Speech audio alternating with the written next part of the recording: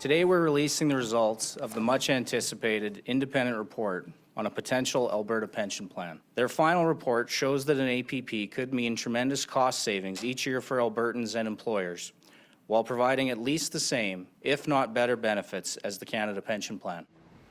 That report estimates that Alberta should be entitled to a $334 billion asset transfer from the Canada Pension Plan, but a professor of economics questioned that calculation. I disagree strongly with the government's interpretation of the Act and don't believe a reasonable interpretation would lead to so much going to Alberta. To discuss the report's findings more, Alberta Premier Danielle Smith joins me now. Premier, welcome back to the show. My pleasure.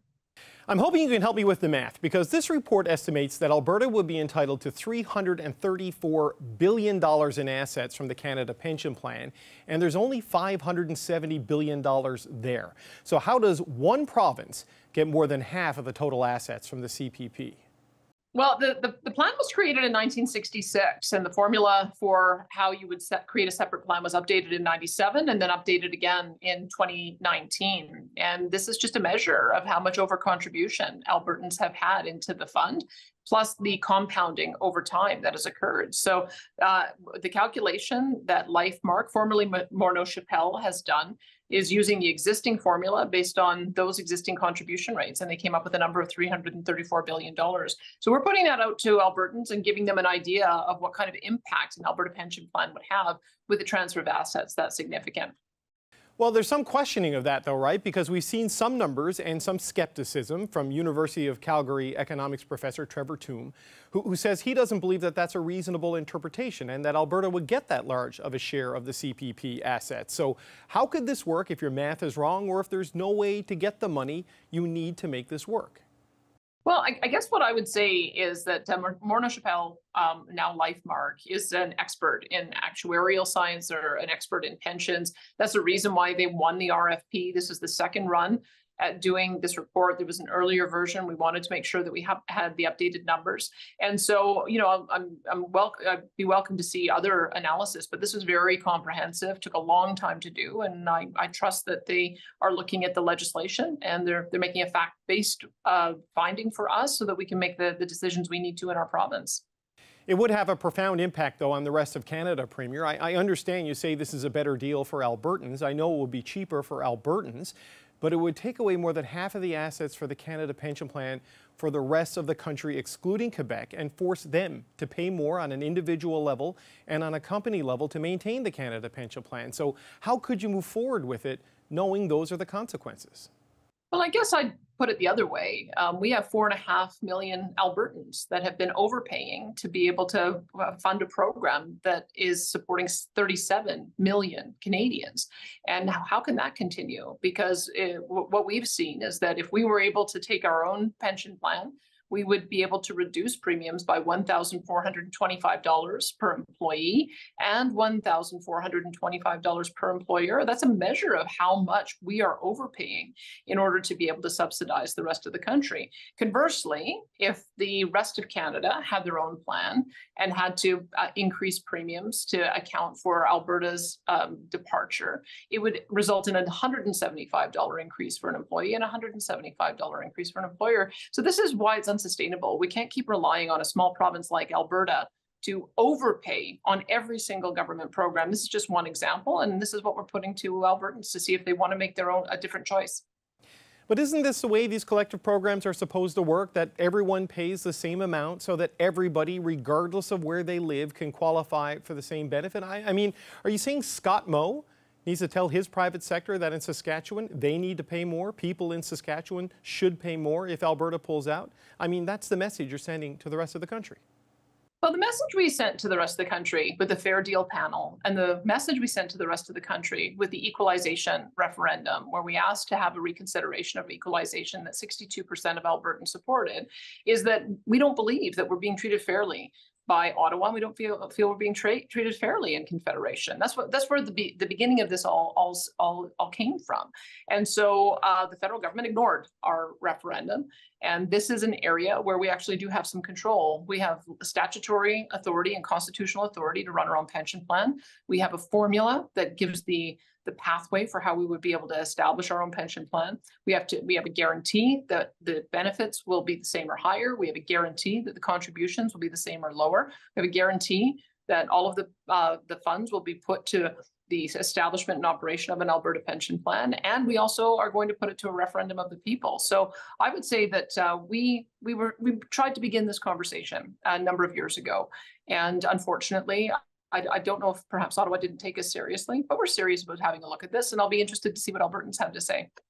Right, but equalization, I know you've used that example a couple of times, but every dollar of equalization is from the federal government's taxing power. None of that comes from your coffers. I mean, it may come from Albertans and Alberta businesses that get taxed, but I'm from Newfoundland and Labrador. They get taxed. They don't get equalization. That's just the way certain programs work, right? Is it not? I mean, you're talking about really disrupting collective support programs that sort of bind the country together.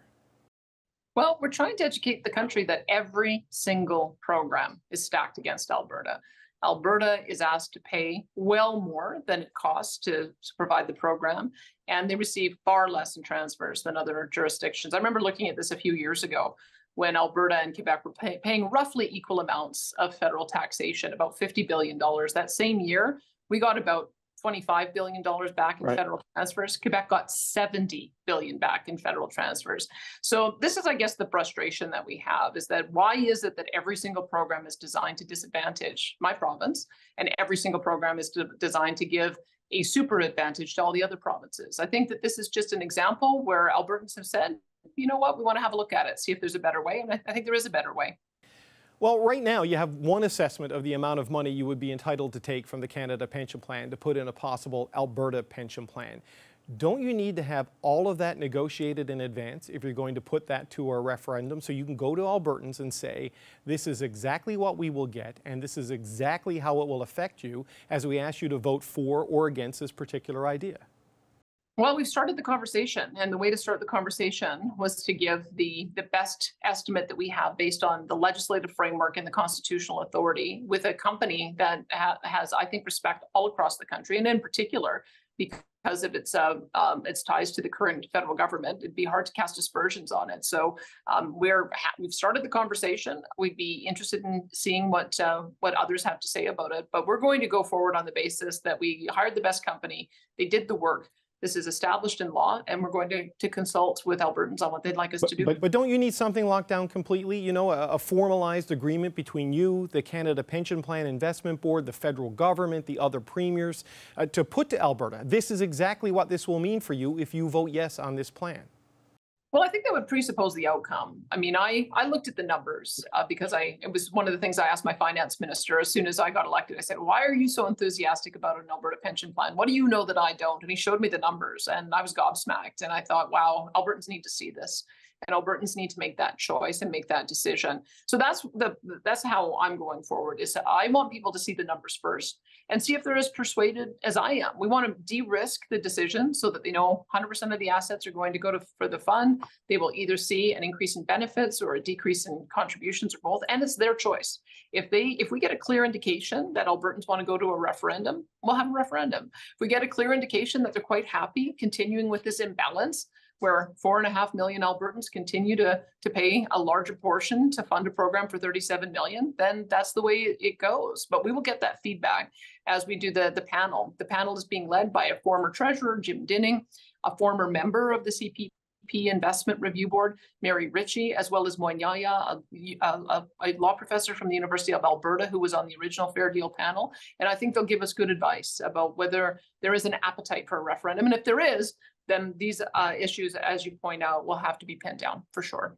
One of the strengths, though, of the Canada Pension Plan is that its investments decisions, its benefits decisions, they're removed from politics. It's done in a nonpartisan way. And there's already people suggesting that if you get control of these assets in Alberta, that maybe it becomes an investment fund for the oil and gas sector. And that could potentially mean politically motivated investment decisions and put retirement savings at risk for an industry that, as you know, is under some pretty serious global pressures. So how would the investment plan for an Alberta pension plan be managed? And would it be removed and sheltered from political whims? That decision hasn't been made yet. We did get an estimate from LifeMark about what it would cost if you used an existing service provider, and there are many. We have service providers who have capacity to manage billions of dollars in funds that we could use. We could also keep it with the CPP Investment Board as a segregated fund and anything in between. So I don't want to presuppose what that decision will be as well, acknowledging that we will probably get feedback from Albertans about what they would like. Would we want to model it more like the Caisse de dépôt et placement in Quebec, or would we want to keep it with the CPP Investment Review Board, or is there some other model? I don't think those decisions have been made yet. We do know that the range in cost of one versus another using an existing service provider could cost as little as $175 million. Establishing something brand new from scratch could cost as much as $2.2 billion. So certainly we'll be able to get feedback on what people would like to see. And that'll be part of the consultation. But Premier, don't you need all of that locked down before you have a referendum to decide whether you're going to proceed with this? Because it feels like the fine print. You know, I'm thinking about my retirement, and the fine print really matters. Don't you need all of that fine print there for Albertans to see? No, I think that because the amount of asset transfer is so significant, $334 billion, it amounts to about 28 times the amount of assets that you need to fund the liability that we have. Compared to right now, I think the CPP fund is about 8 times its the asset value. And so it would actually be more stable. It'd be a large enough fund that we'd be able to compete internationally with the largest sovereign wealth funds in the world to be able to get the best management.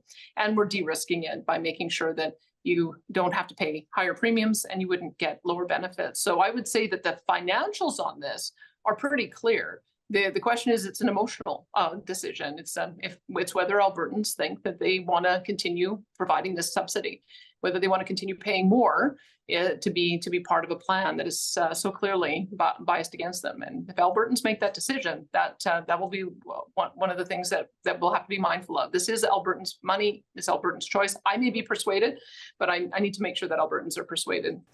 Well, just as a final point, you're going to be speaking with Albertans, consulting with them. Have you talked to any other premiers? Have you talked to any of the provinces about your intention here, and what feedback have you gotten from them? My finance minister, Nate Horner, he was making phone calls last night to give a heads up to finance ministers that this was coming. You begin a consultation once the numbers are on the table. And so now the numbers are out there. I'm sure we'll get an awful lot of feedback. We'll engage in a lot of discussion. I'm anticipating this will take several months before we get the feedback. I believe we're anticipating getting the report back from the panel in May of 2024. So we have an online survey site, Alberta-only, that people will be able to go on to. We'll be doing telephone town halls that Jim Dinning will be leading. We'll be doing town halls as MLAs, and I'm sure we'll get a flurry of activity into our constituency offices. All of that will go to help giving us an idea of whether or not Albertans want this to move to a vote. So were those finance ministers happy with your plan? What did they say? He didn't convey that. I think it's difficult to know what the finance ministers will say until they see the information. We had to get the data out there. It's been in the works for many, many years, and now people will see it and they'll be able to respond. And that'll also be one of the things that we have to consider. But the main consideration I have is what's best for Albertans. And Albertans have been overpaying for a long time. I know that this would give them higher benefits, lower cost, and a more secure asset. And that's my number one priority, is to take care of Albertans.